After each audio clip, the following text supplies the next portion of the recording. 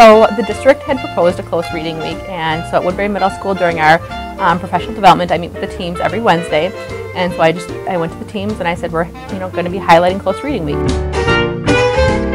It's having a conversation with the text, asking questions, actually making comments on the reading like, oh, that's super interesting, or I didn't know that, so I have them actually write down what they're thinking as they're doing it.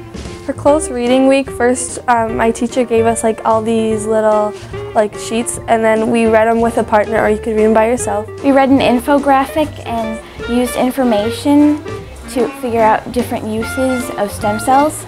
My class, we are talking about brain injuries today. So they read an article about the history of how doctors and scientists have studied brain injuries.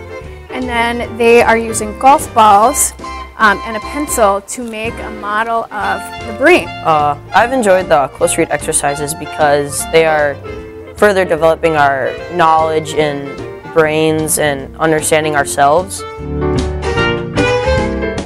I think close reading is purposeful reading. It's getting the kids to be thinking about what they're reading and kind of the metacognition with reading.